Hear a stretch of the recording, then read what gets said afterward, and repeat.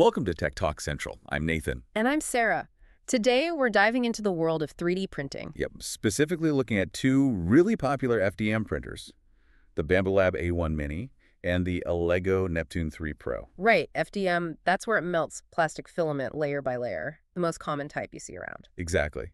And you've been asking us to kind of cut through the marketing buzz, figure out which one might be right for you, especially if you want the key info fast.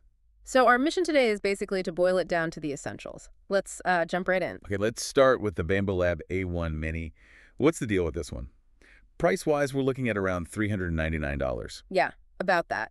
And what's really striking is its focus on, well, ease of use and speed. Speed, right. Yeah. I saw numbers like 500 millimeters max speed. That sounds incredibly fast. It is. And the acceleration, 10,000 millimeter set, is also, way up there. It means prints can be seriously quick. Plus, they promise a setup in like 20 minutes. 20 minutes. How? Yeah. Does it, assemble itself? Not quite. But it has full auto calibration. That's the key. Full auto calibration. Okay. Break that down. What does that actually do for someone starting out? Well, it handles things like Z-offset, getting that nozzle distance just right, and bed leveling, which is crucial for the first layer sticking properly.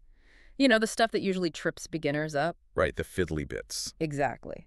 And it even has active flow rate compensation, so it, adjusts the plastic flow on the fly for more consistent prints. Clever. And a huge selling point, multicolor printing, though you do need that extra unit, the AMS light, for that. Okay. So multicolor isn't standard, but it's an option. Correct. And people seem to love the app, the Bambu Handy app. You can control things, download prints, even watch it printing remotely with the camera. That's pretty slick. And it's meant to be quiet, too. Under 48 dB. Yep, relatively quiet. Most users call it foolproof. Great for beginners. But it's fair to say we have seen a few reports mentioning extruder issues or maybe finding support a bit tricky sometimes. So not perfect, but generally very user-friendly, sounds like the takeaway. I think that's fair. The experience is generally very smooth. Okay, so that's the Bambu A1 Mini, premium features, higher price point. But what if the budget's a bit tighter? Let's pivot to the ELEGOO Neptune 3 Pro. Right, the Neptune 3 Pro. Price-wise, it's often around, $210 for Prime members, maybe $250 otherwise. Significantly cheaper. Yeah, big difference. What do you get for that price?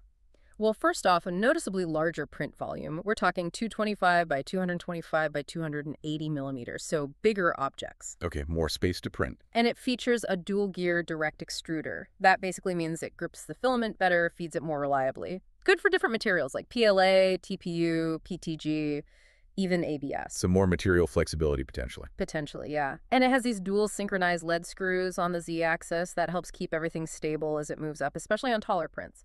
Less wobble, cleaner results. Interesting. And it also claims to be quiet around 47, 48 dB, similar to the Bambu. Yeah, they aim for quiet operation too. And like the Bambu, it comes mostly pre-assembled, which is nice. It also has auto bed leveling. Okay, auto leveling is good. Right. But I remember you saying user feedback was a bit mixed there. Right. Some users find the auto leveling works great. Others say it might need a little manual tweaking to get it perfect. Same with overall print quality consistency. Mostly good, but maybe not quite as effortlessly perfect as the Bambu sometimes. So it's capable, but maybe needs a little more hands-on attention sometimes. That could be one way to put it. It's a fantastic value, a real workhorse, but maybe less set it and forget it than the A1 Mini. Yeah. Also, connectivity, it's USB or a TF card. No built-in Wi-Fi, though there is an Ethernet port. Okay, no Wi-Fi out of the box. Good to know. So let's try and sum this up for someone trying to choose. Okay. You've got the Bambu A1 Mini, more expensive, smaller build volume, but super fast, packed with automation, multicolor capable with the add-on, and generally very easy to use, right? Almost plug and play. Yeah, if top speed, ultimate ease of use, and multicolor are your absolute priorities, and you have the budget, the A1 Mini is really compelling, especially for a beginner who wants things to just work. Then you've got the ELEGOO Neptune 3 Pro, much lower price, bigger build volume, still has auto leveling and direct drive, capable of great prints. But it might require a bit more learning, maybe some fine-tuning from the user. Yeah. Less automated, no easy multicolor path, no built-in Wi-Fi. It's more of a traditional but very capable workhorse printer for the price. So it really boils down to budget versus automation and features, doesn't it? Yeah. And how much tinkering you're willing to do. Exactly. Do you pay more for the highly automated, fast, potentially multicolor experience in a smaller package? Or do you save money, get a larger print area, and accept you might need to be a bit more involved in getting things dialed in perfectly? It's that classic trade-off. Yeah. Convenience and advanced features versus cost and maybe a bit more user input. Precisely. Your own priorities, what you want to print, how much you want to spend, and how much you enjoy tweaking will really guide that decision. Well, hopefully this deep dive gave you a much clearer picture of these two really impressive printers.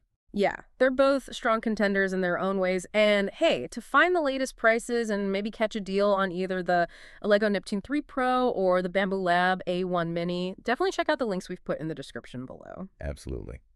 And if this chat helped you out, please do subscribe to Tech Doc Central. We'll be back with more deep dives into the tech you care about.